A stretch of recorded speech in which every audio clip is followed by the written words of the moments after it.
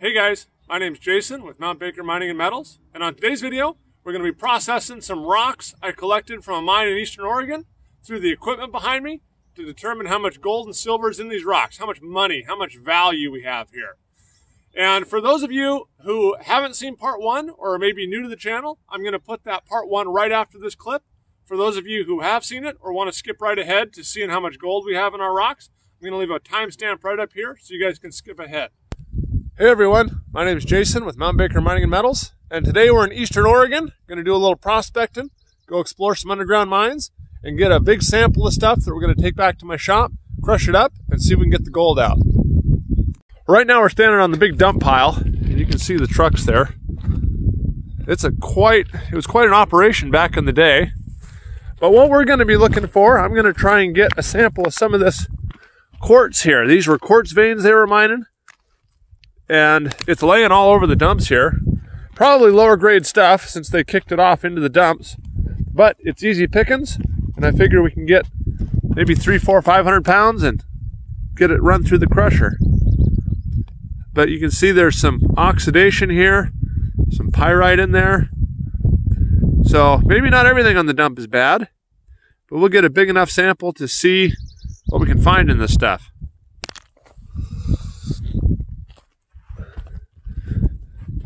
But they mined thousands and thousands of tons out of here. These workings are pretty much vertical. They're back up over here somewhere. We're going to try and get in them today.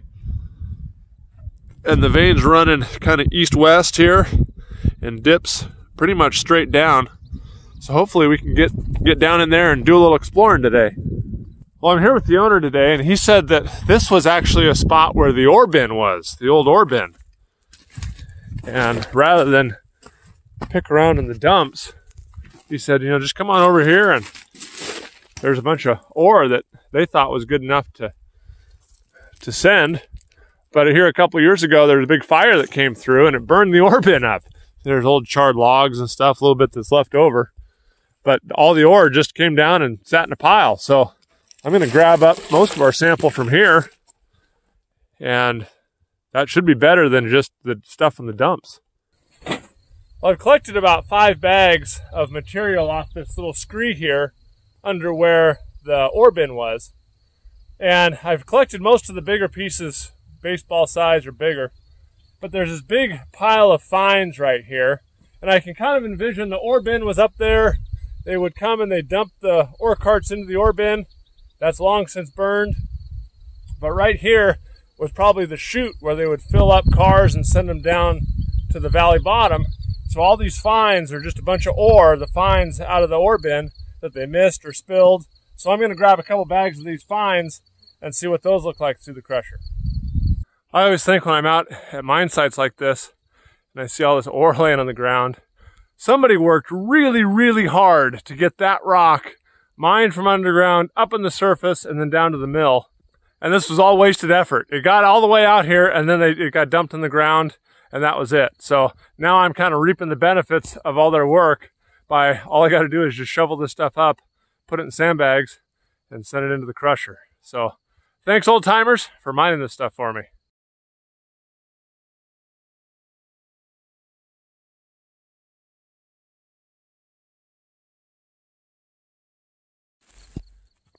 I got my little mining project done there. Got 3 sandbags worth.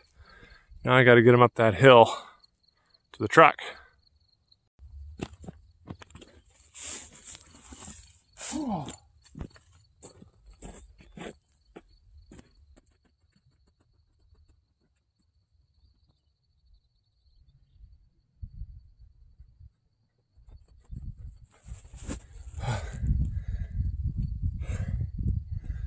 It may look fun, but after 10 trips up that hill, it gets wearing on you. I don't know if you can tell on camera, but right above those pyrite cubes is a bunch of free gold in the quartz.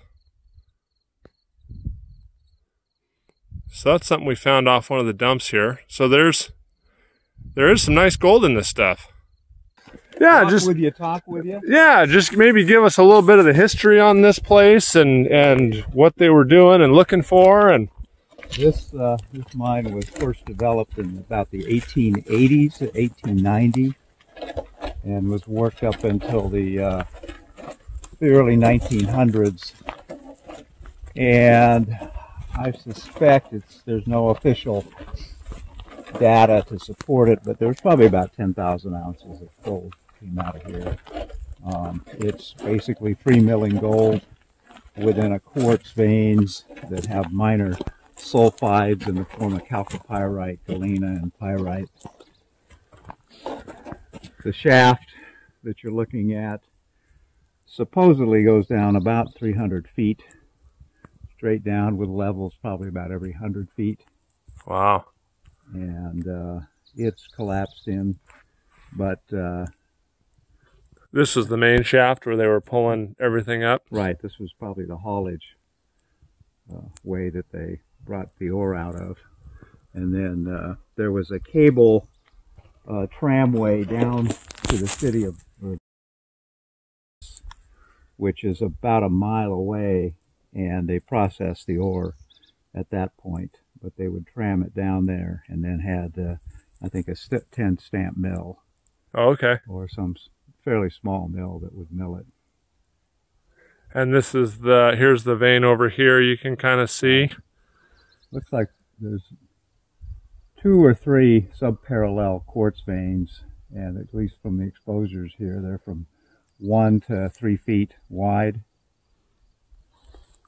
And they shafted down, and down under there in the workings, there's stopes that they would mine the ore out of, and it'd come up in a skip or a bucket here, right to the ore bin, where I was collecting samples earlier, and then they'd send it down to get milled. And it was a stamp mill with copper plates and mercury, I'm assuming. Oh, yep, yep. Well, how are we going to get in there? feet first. Is there never go head first. Is there some stairs or an elevator or something?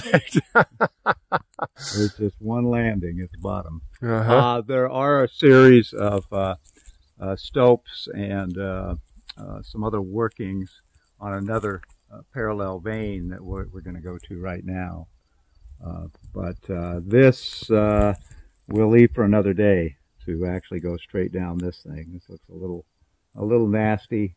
And you mentioned earlier there was about an estimated 10,000 ounces, which in today's values, is that $2 million or $20 million? I think it's $20 million. Yeah, I'm not 15 million, 20. I'm not good with zeros. Yeah. Add them up. So someone on YouTube will tell us. Yeah, but it'll pay. It was a significant operation, right, even at today's. And the ore that I've tested here has come back pretty consistent between a quarter to a half ounce per ton gold. Okay. With a minor silver fraction. So at that average, you could probably sustain an underground operation, but you'd certainly hope you could find an ore body that was either richer or had a lot more volume than these small veins here. Yeah, 2-3 feet is hard to mine at a quarter to a half, but 5-6 it would make it a lot easier. You need that volume to get the tonnage going. Right. Well, yeah, let's get our ladder and we'll go do a little exploring. So here's our access, huh? We're going in here. But I go, wait a minute, there are multiple quartz veins here, and this is one of them, and then there's the other. That would increase your tonnage ability, but you can have separate, mining activities here. Sure. So there's a little minor one right here, right over our head that you were mentioning. Right. So they were working multiple zones here.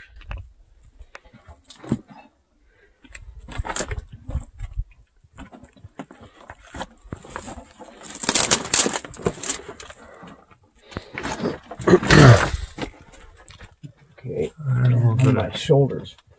Oh yeah, Can you want me to go in front of you? No, I'm You're okay. all right? Okay. This is about the worst spot right there. Until we get to the ladder. Yeah. But here's where I want to put the ladder. Okay. Well, what the hell? Somebody. Oh, they've got... I don't know if I did that.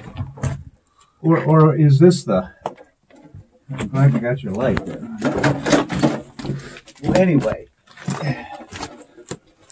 I think this might be it, but I measured the distance and it was 17 feet down there, so I know we've got enough. Okay. And we still go that way too. And you've never been down to that level? I've never been down there, yeah. Okay.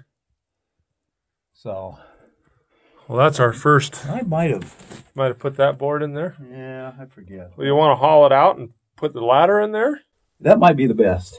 See if we can squeeze down through there. Just easier. Okay. If you don't mind. No, let me go get the ladder. We'll see if we can get this. Okay, yeah.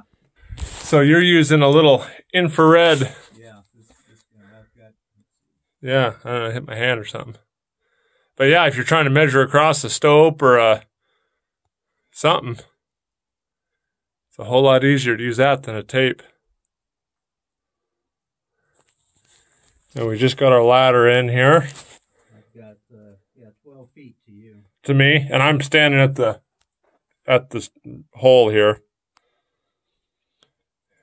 Well, I'll go down here first and see what it's like and raise it up for you. I want to do that. Yep, I'm fine with it. I'm down the ladder here, and we're in a little stope, but Lane's going to come down from there in a minute. He's going to map this out as we go. I do, yeah.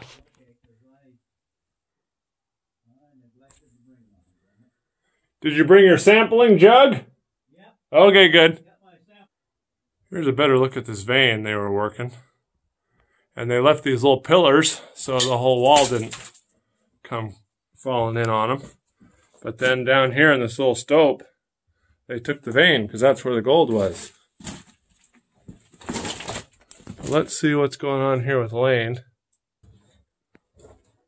A little pillar right above him there. The vein's less than a foot wide. Really? Yeah. Right above you there.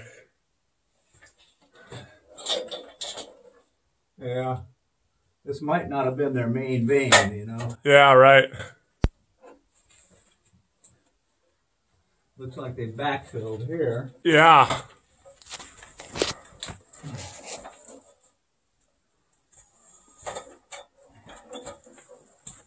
And I'm on terra firma, I guess. Yeah, we made it. Hopefully this goes somewhere.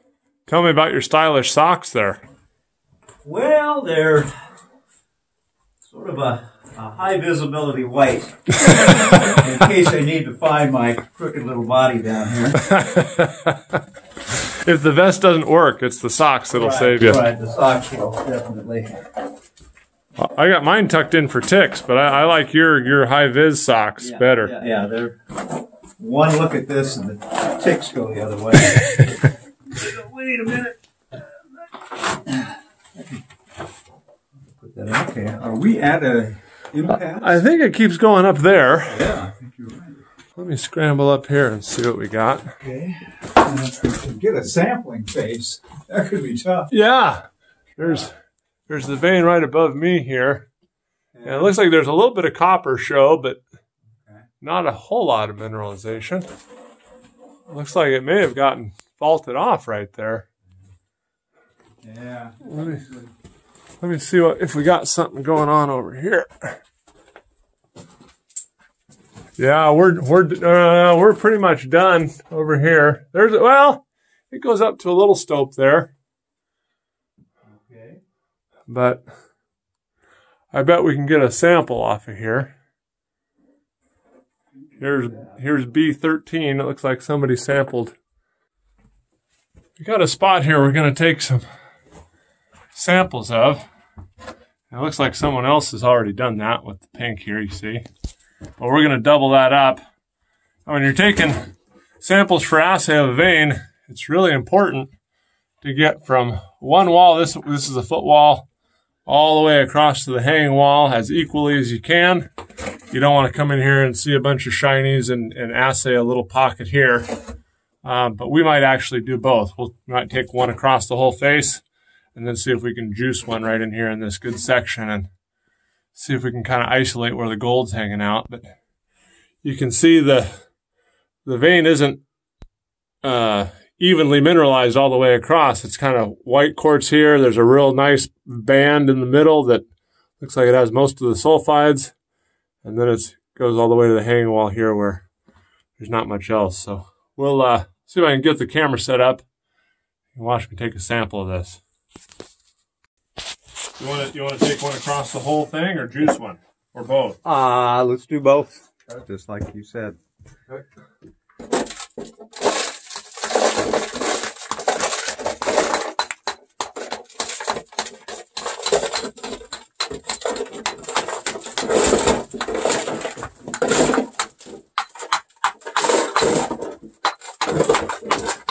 And Jason is taking a representative sample that's going to be as accurate as possible, getting as much representative rock from that vein without bias the best you can. A little more over here.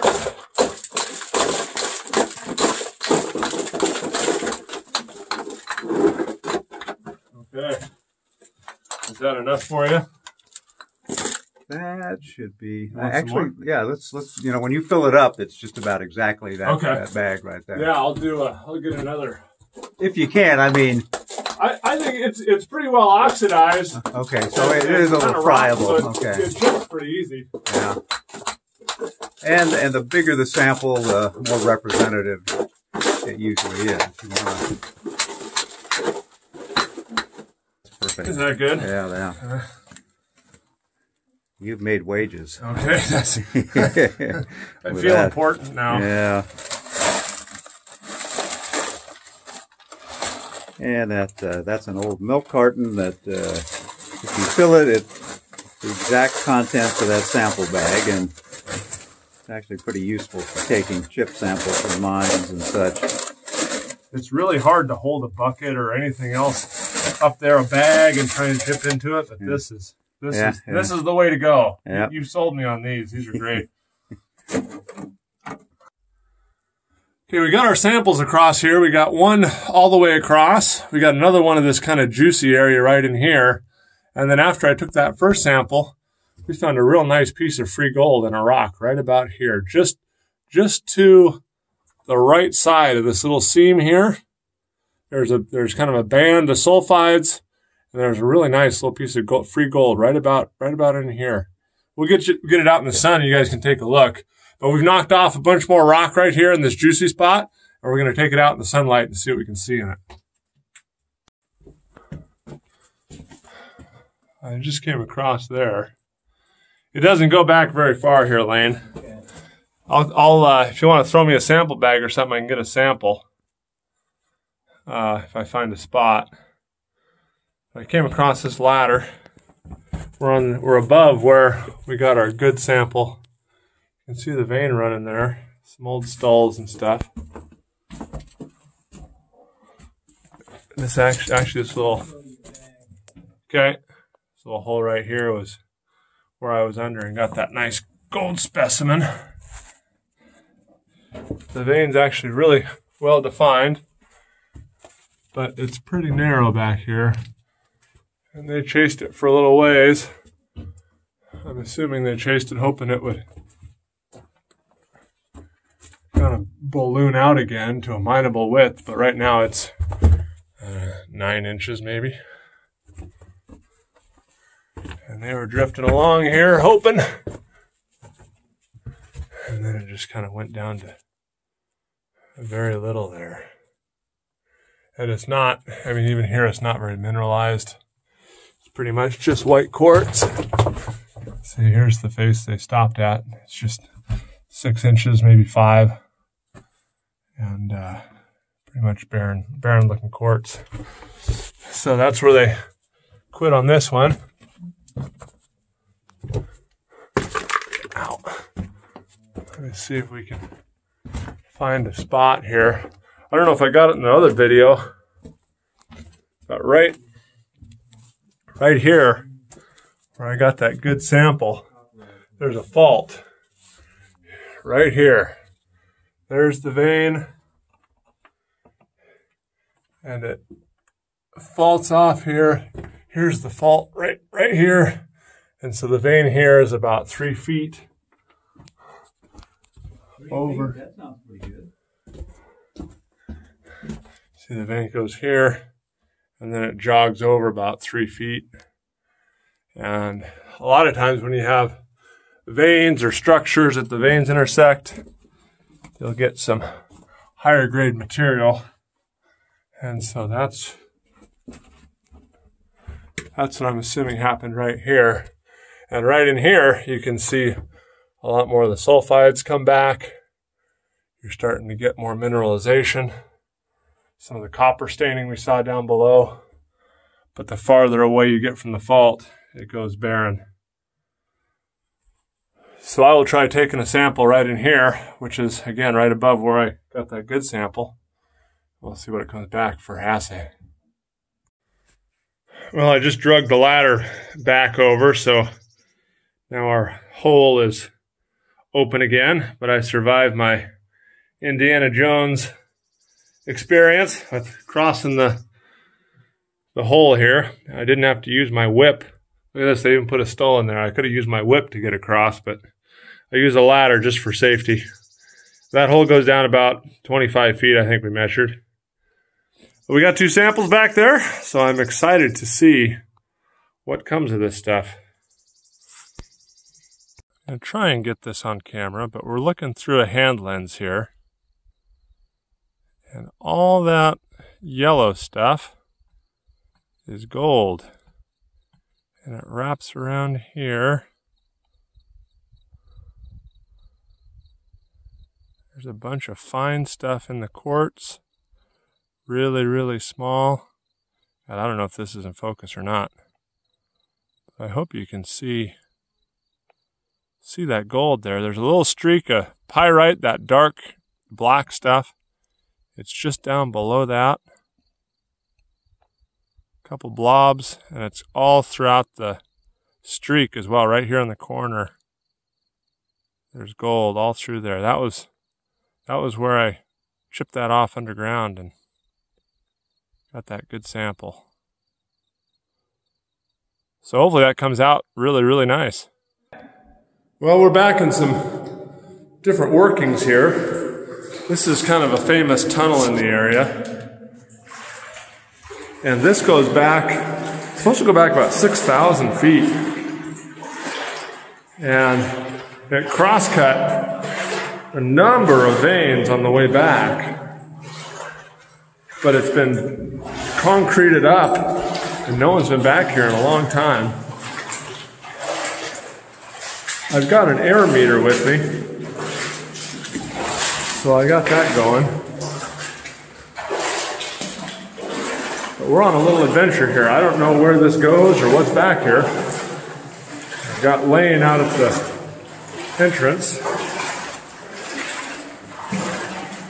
It obviously angles up a little bit because I'm running out of water here. It's going to be in the dry before I know it.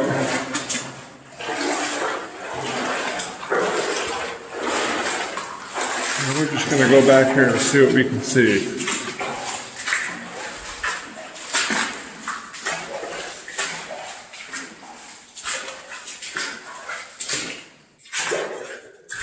There we go, not bad.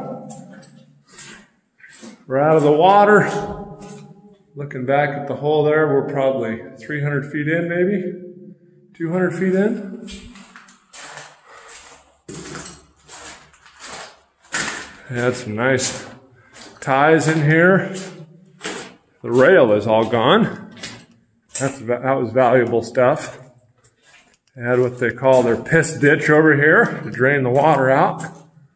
This is probably a 10 by 10 or a 12 by 12 drift. Or crosscut, I guess, technically is the term. They were going in here to intersect a bunch of veins. that outcropped on the surface. Let me check my air meter here. We're at 20.4. So we still got lots of air.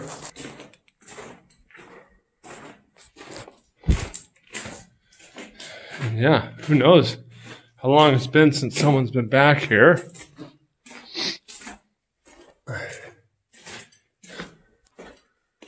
And what do we got here? We got our first little crosscut. Looks like there was a little seam here. They were working. I don't see anything fantastic. Here they went up a little bit, chasing it, seeing what they could find. That just goes back. Well, they just went all over in here. Ooh, excuse me. Out here with all the long grass and got my allergies going. So there's one. There it is. There's a little quartz seam there, and they followed it back the other way.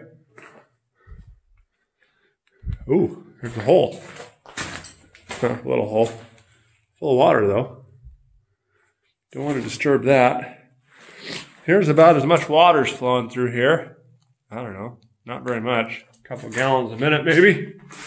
But the back looks real nice. Real competent. So we've gone through one crosscut.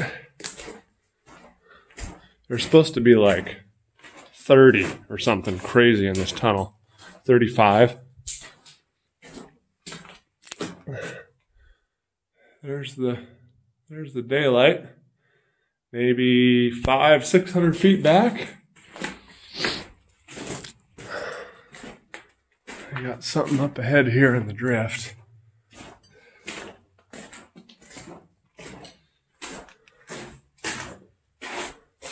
This is pretty cool being back here. I like that I can just walk in.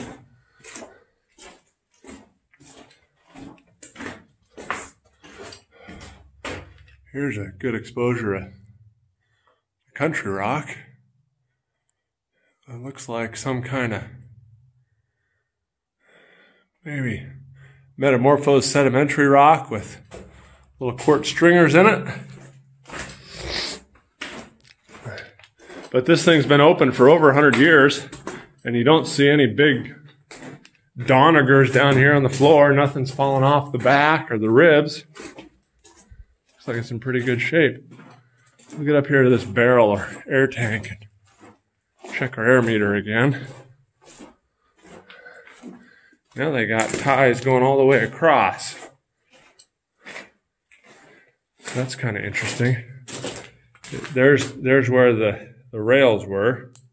I don't know what's going on over here. It doesn't look like they had any nails there. So it doesn't look like there are any rails on that side, but I don't know.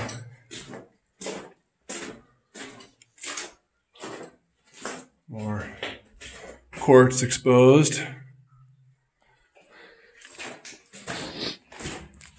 Here's a big tank.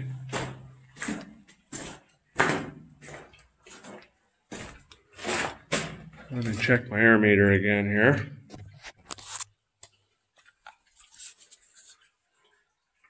$19.8. So we're down a little bit. We're still okay.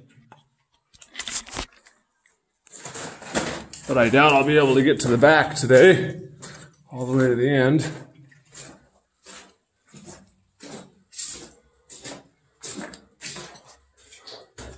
There's some, see, all that stuff's just oozing down the wall. That's real common.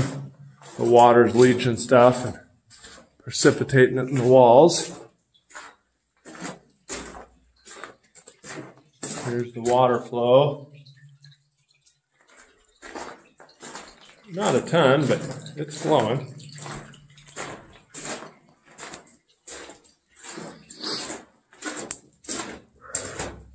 So I'm probably 1,000 feet, at least by now.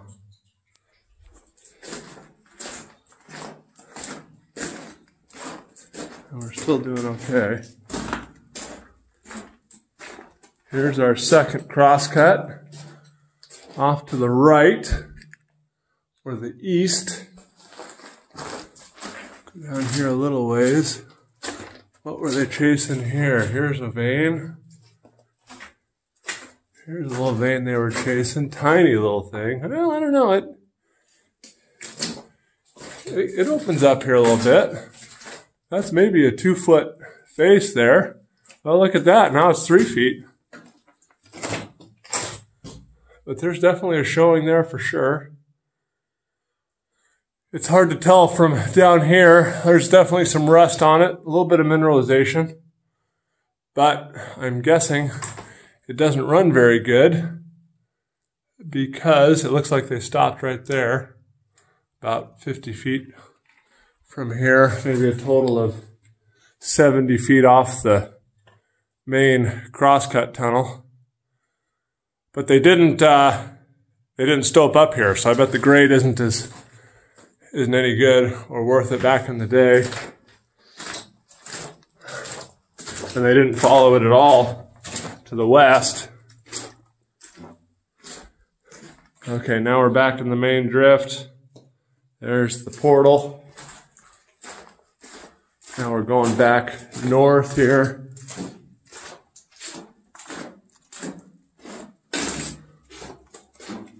What do we got coming up here?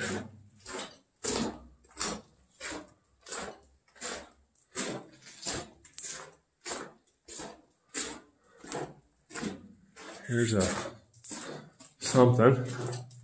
What is this? A little bucket or a barrel? Okay, that was 3 off to the left there.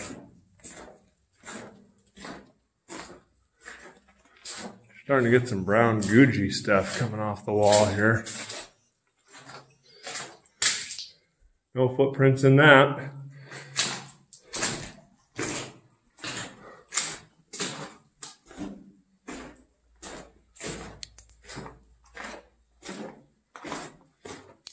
All right, where are we at? Attention please, oxygen gas, low concentration. Okay, yep. Got it. Here we are. This is the 4th crosscut. We got quartz there. A little bit going across. But I'm at 19%, so I'm turning around. There's another barrel up there. That's the 2nd barrel. It gives you an indication of how far I made it. There's the portal. Probably 1,500, maybe 2,000. This thing's going off. Let me get back into the good air here. All right, guys, well, I wanted to wrap this video up. I wanted to let you know I made it out of the mine alive. Even though my air meter was going off, I made it out. And luckily, I have the assay results from the samples we took. So the first 2 samples that I took were down on that lower section. And the assay all the way across the vein came back 11 ounces a ton in gold. The one that I juiced, where I took that sliver right out of the middle with all those sulfides, came back at 21 ounces a ton in gold. And then I took the one right above me there through that hole where I had to cross the ladder. That one was 5.5 ounces a ton. And then I took another one further closer to the portal on that section of vein, and it came back at 2 ounces a ton. So that thing is absolutely chocked full of gold. Those are amazing, amazing assay results. So I'm glad I got those assay results. I can put them in the end of this video. And I'm excited to get back in that mine, man. It's a long drive for me, but with gold samples like that, I'm going to go back underground sometime, get a big old sample of ore, and bring it back up to my shop and crush it up through the system. But I'm really excited to see on a future video what that ore from the ore bin pulls out to be, because if I was getting samples underground at multi-ounce stuff, maybe that stuff in the ore bin is super hot too. Here's our rocks. We got our 10 bags here. I'm going to be running it through these 3 pieces of equipment here. This is a 6x10 jaw crusher, a 16x12 hammer mill, and a 4x8 shaker table. The jaw crusher is going to crush the samples down into a gravel size, 1/2 inch or 3/4 inch minus. I'm going to carry them up, put them in this hammer mill here. It's going to crush them down to a fine powder. I add water in there. there's a bunch of hammers that spin around, and then there's a screen that goes around the bottom 180 degrees of that mill. And as that stuff crushes, it turns into a nice slurry, falls down this chute into our distributor trough. As that shaker table shakes, the stuff comes out onto the shaker table. The dense gold, silver, and sulfides fall down into these grooves, into this little depression here, and they work their way across the table this way, up under that water bar, and down into the number 1 and number 2 concentrates. The shaker table is designed, there's a little bit of a slope built into the shaker table, starting about here and ending right at the end of these 4 grooves. So the quartz, even in the grooves, it can't climb that ramp, and so they start falling down into the tailings trough. The sulfides can climb the ramp, but they can't climb the ramp once they get out of the grooves. So as they come up the grooves, they come out at the end of these grooves, and they start making a band of sulfides down into the number 3 middlings here. And only the gold, silver, and the densest material can work its way up these long grooves onto the cleaning plane, where this water bar here washes the lighter stuff off, and it should leave a nice line of gold and only the densest stuff that goes down into the number 1 and number 2. So hopefully we've got some gold in our rocks that we'll be able to see on the shaker table today. The water for the system is supplied by these 2 pumps right here. There's a green hose that goes to the shaker table and one that goes up to the hammer mill. The whole system uses about 8 to 10 US gallons a minute. And as the water comes down, flows down into the number 3 and the number 4 trough, the water and the tailings settle out into the buried tank here, and the water is continuously recirculated through the system over and over again. The whole system is run by a 3-phase generator. The jaw crusher here and the hammer mill are both run by the 3-phase power. The shaker table is run by single-phase 120-volt power, just like you plug into your wall at home. We do have an option for the jaw crusher and the hammer mill to be run by gas motors, Honda gas motors, and the shaker table can be powered by a small 110 generator, as well as the pumps, so you can run this system in remote locations with gas power. And a lot of people ask, do we sell this equipment? We absolutely do. You can check out our website, and that we have some pricing on there. We have a lot more information about each one of these pieces of equipment. So if you're interested, check out our website.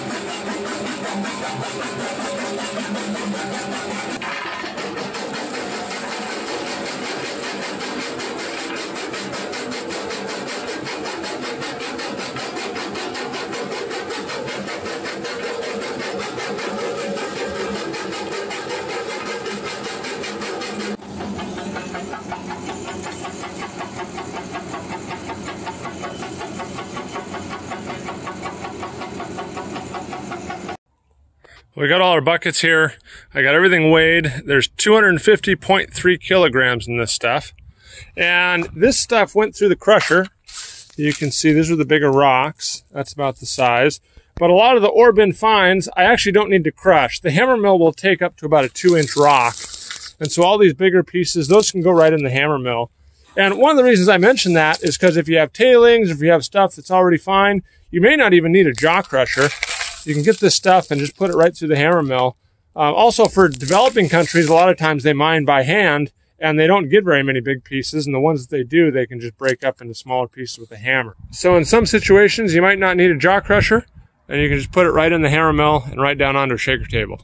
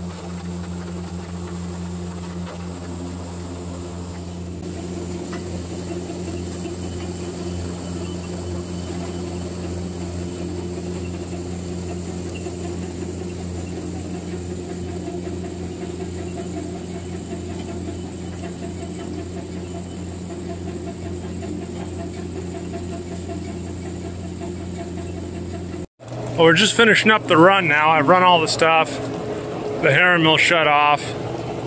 We'll come up and take a look at the table here. Looks like I got a little piece of copper wire in there. There's a bunch of little copper balls, which doesn't matter. Those will smelt out. And I heard a few times I must have put a big nail or a nut or something in the hammer mill, because it was...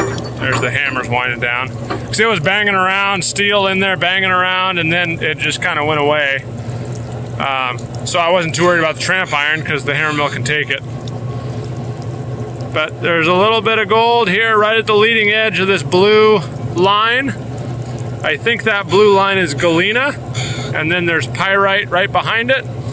And the gold is hanging out right just ahead of the galena. It's really a clean ore. There's not very many sulfides. Most of the sulfides are coming across these top 3 grooves, a little bit out of the 4th groove, but hardly any are making it down into the middlings.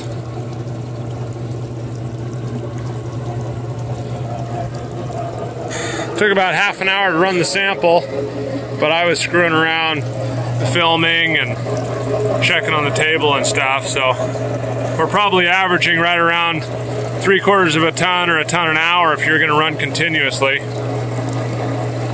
And we turned 250 kilograms. I don't know, it's hard to tell here. We'll see when we get out, but there's not very much in there. Number 2 usually has 2 or 3 times as much as the number 1 cons.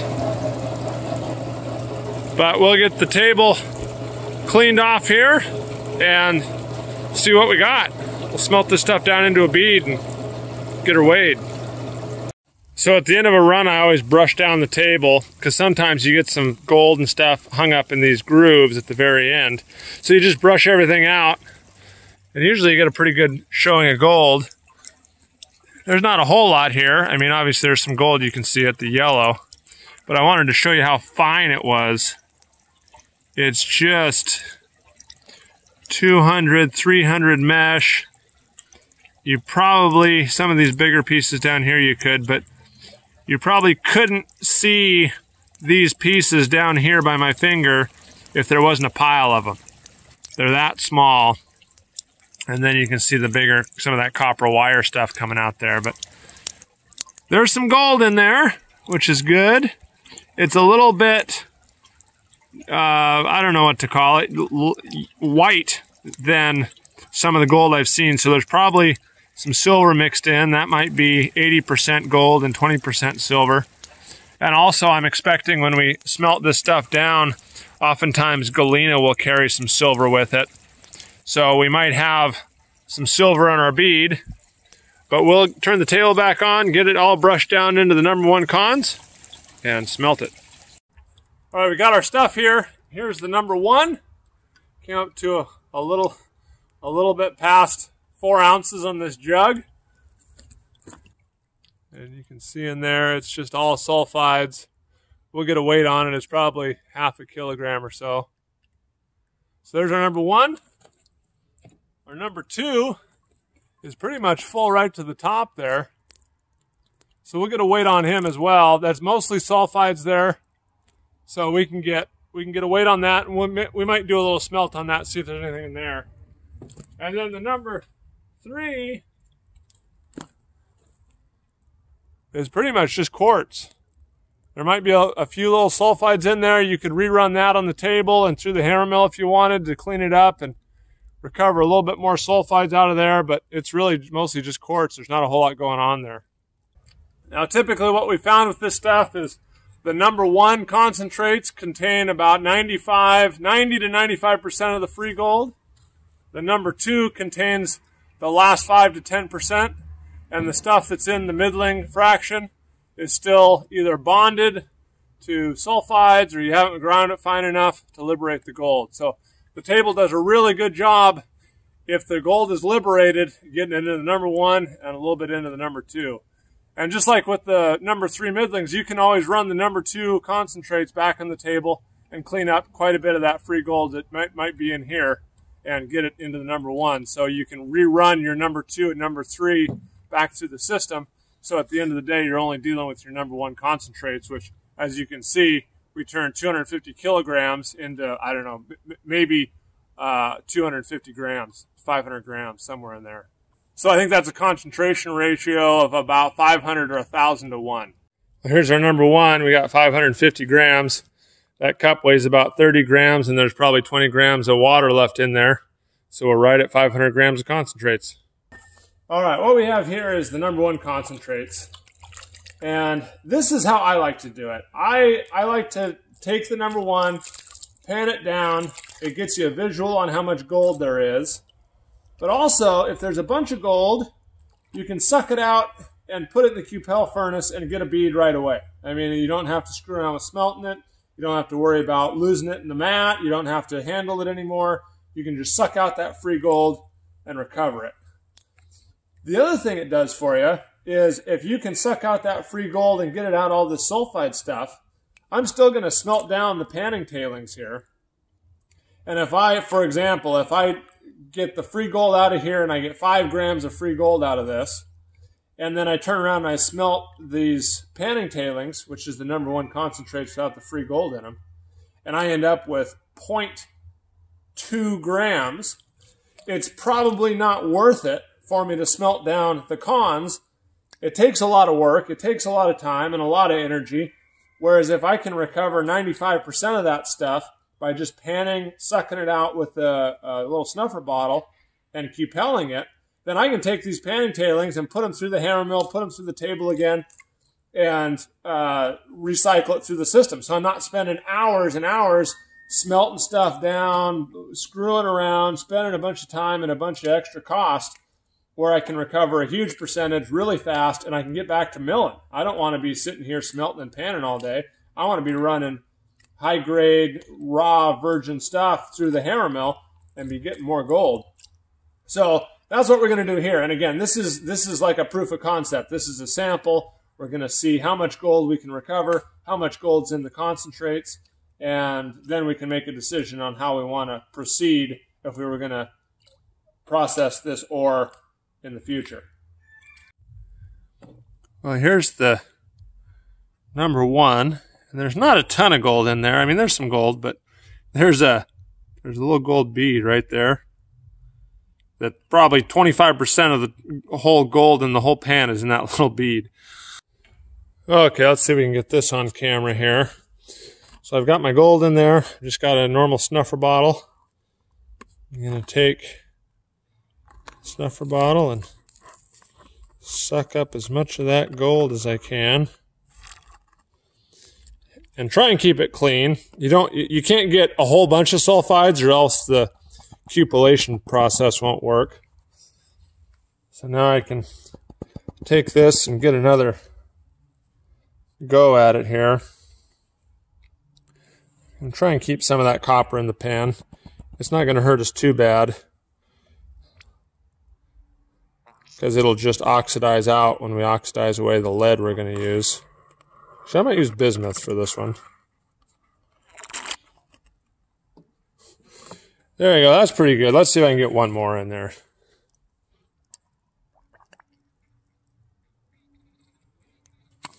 Get as much gold out of there as we can.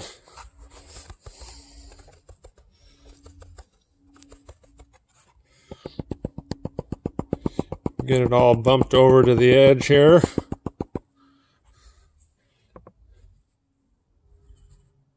Oh man, there's hardly any left there. I'm not even going to worry about that little bit. Can you see that in there? Man, it's super fine. Get in the shade. Super, super fine little gold in there. So we'll get that smelted down and that'll come out in our little button. But most of our gold's in here. Now I'll show you how I get that out. So here we got our little shop towel, little paper towel. Toilet paper works, whatever. And I got my snuffer bottle. I'm going to turn it over. I pulled the straw out. Shake everything down to the little cone, down to the little tip here. And then carefully drip the gold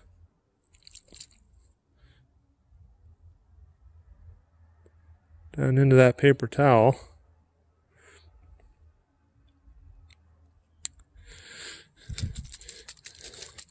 And we're going to make a little gold packet, a little gold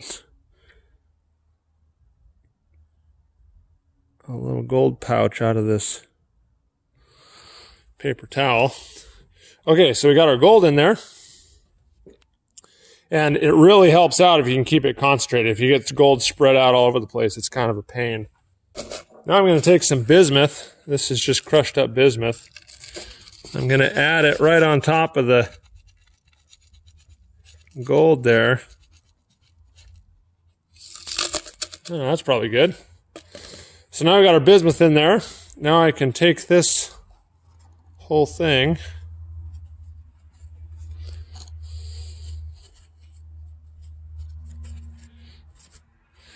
and carefully squeeze out some of the water. I guess I usually squeeze the water out before I add the bismuth or the collector metal. So that's all in there. Now I can take some scissors, tin snips actually, and cut off all that paper towel.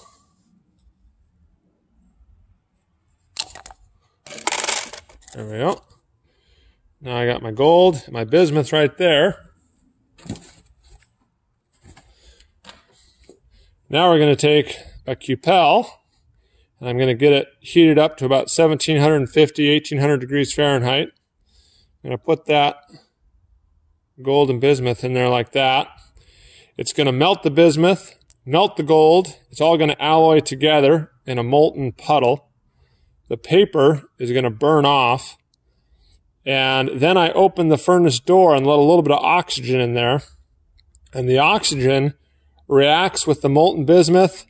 If there's any lead in there from the galena, if there's any iron in there from the nails and the bolts and stuff, it's going to react and form an oxide. So it'll be bismuth oxide, lead oxide, all that stuff.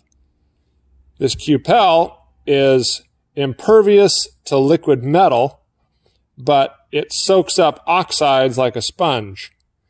And so that molten button or molten puddle gets a film of oxides on the top, and then the oxides roll off, and as soon as they touch the cupel, they get absorbed, sucked into the cupel. So you have a continuous oxidation process happening, and as that button gets smaller and smaller and smaller, the precious metals, the gold and silver, will not oxidize even at 1750 degrees Fahrenheit.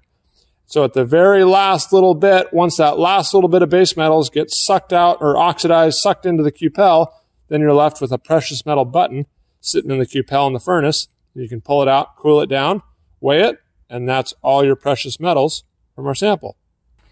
All right, it's always a good idea to heat up your cupels. So I always get those warm first. Here's our little gold packet.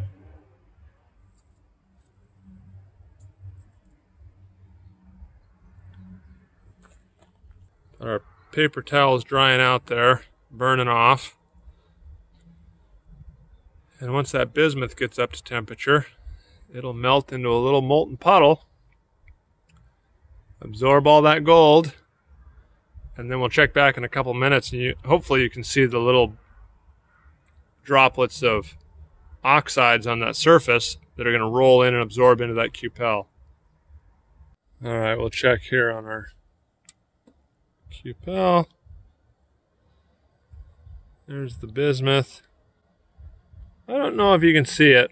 Little black droplets forming on the surface there and rolling off into that sponge cupel. The black ring around the metal button is where the oxides have been absorbed. It changes the color.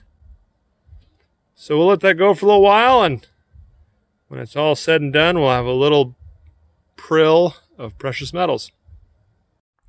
All right, we're going to try a couple different things this time. I'm going to heat up my crucible super hot before I put anything in it. In the past, I've done it cold, and it seems like it boils more and I get more froth when I add my flux and sulfides to a cold crucible and heat it up slowly.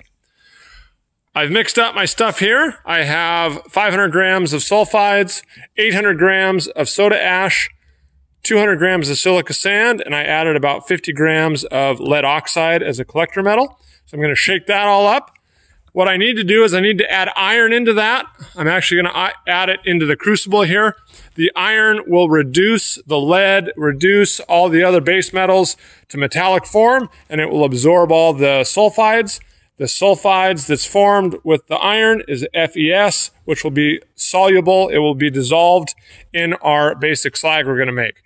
I'm not going to add the iron until it's completely melted, because I also think that the iron might cause it to froth as well. So the two things I'm going to try is heat it up first and add iron after it's all melted, and see if I can prevent some of that boiling, because this soda ash, when you have a large concentration of soda ash, you're going to get a lot of boiling and frothing, and that's what we don't want. So I'm going to try those two things. We'll see how it goes.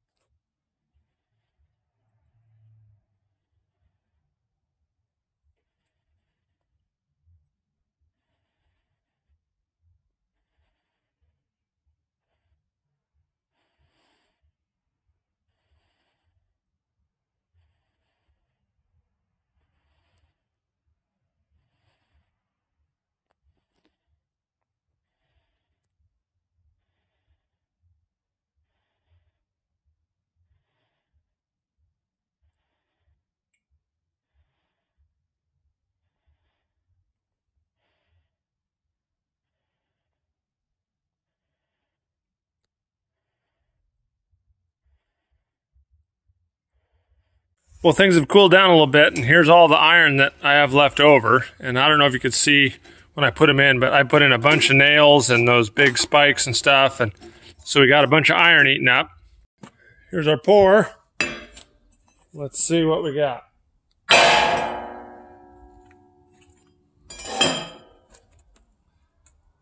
There's the lid at the bottom. That's a good sign.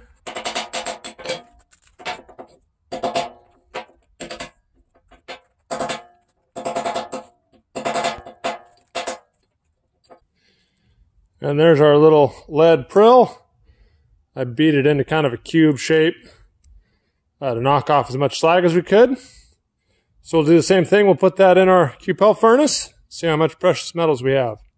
All right, let's see what we got here. Oh yeah, nice. Nice little bead. See if I can get it out of there. Hold on. Yeah, that's an appreciable bead there.